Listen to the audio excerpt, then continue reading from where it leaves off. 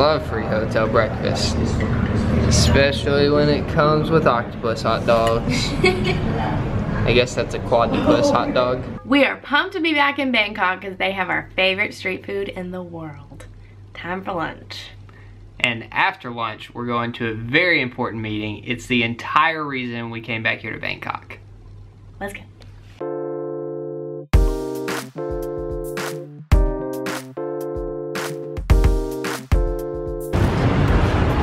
Street food jackpot.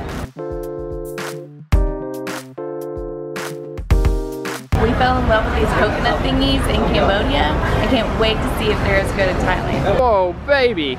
More street food! Lemon. Oh yeah. Yeah. Thank you, sir. Thank you. Kapung kap. We have stocked up on delicious food, and it is about 100 degrees out here, so we're gonna go see if we can find some air conditioning to eat in it. This is like the most sanitary street stalls I've ever seen in my life. Once again though, I'm a little insulted by their utensil choice. These are the best. All right. Let us know how they compare to the Cambodian coconut balls. They're like even better. I'm figuring out how to make these when we go home. They told us this was pad thai, but I'm pretty sure they just didn't know the translation for whatever it actually was.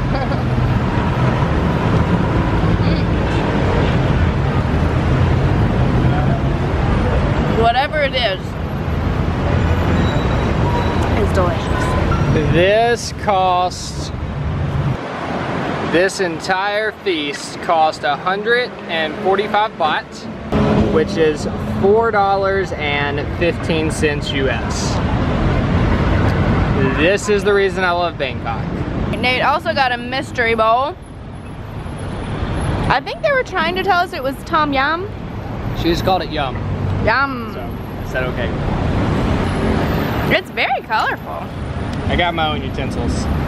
The squid was also on ice before he cooked it, which is rare. Never seen that in my life. Usually it's just sitting out in the sun, rotting.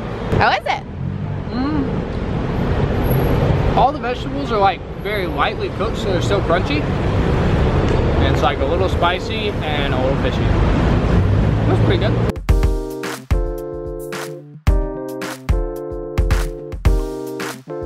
The real reason that we're back in Bangkok is to meet up with a lady named Bonita who's partnered with our church back home. Bonita moved here in 2006 and started a safe home for women who have been involved in the sex trafficking industry here in Bangkok.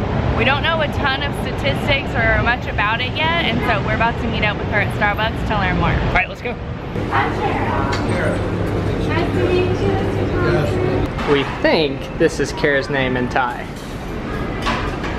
Kara. Who is that? This is Roy, Bonita's husband, and he is taking us to the Home of New Beginnings, which is their safe house for the girls that have been sex trafficked.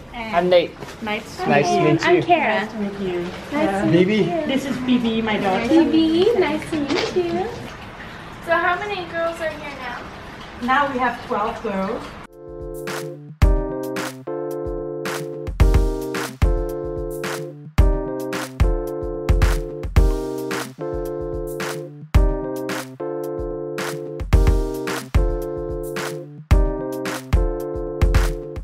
So this area of Thailand is like the poorer area, Yeah. and that's why they all come to Bangkok. Call Bangkok, yeah. Happy to be Nice to have you. Yeah, thank you. We just got back from hanging out at the Home of New Beginnings all afternoon, and it was so great. We met with the other lady who owns it named Anne because Bonita wasn't feeling well. We learned all about what the Home of New Beginnings does here in Bangkok and how they rescue girls out of the sex trade, and then they help them explore the different things that they can do with their life and ultimately get an education and start a career. There were pictures up on the wall of several girls who had graduated college. One of the girls has even come back to help the other girls, and she works full-time at the Home of New Beginnings. So everybody knows that Bangkok has a huge human trafficking industry, and we learned today that Pattaya is another city about 2 hours south of Bangkok that's even worse. So tomorrow, Anne is going to take us to visit Pattaya because they're looking to expand there and start another home of new beginnings. So typically all of our vlogs are about us and just what we're doing every day. We've never actually done a vlog with someone else, and so we're really hoping we can capture their story and what they're doing here, because it's really awesome the difference that they're making here in Bangkok and then hopefully in Pattaya too. Before we parted ways with Roy, he gave us a recommendation on where we should go for dinner. So we're heading to Terminal 21, which is supposed to be some type of food court place.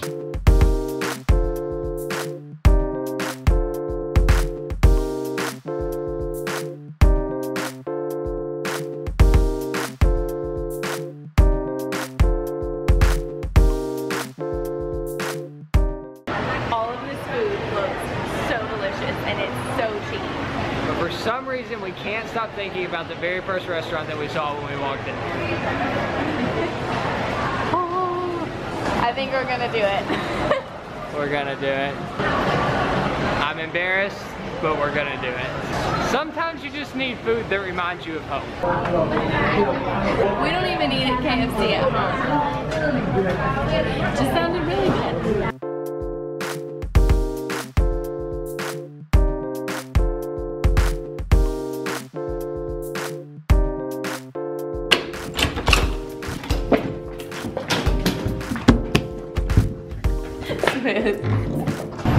Kapung Kap.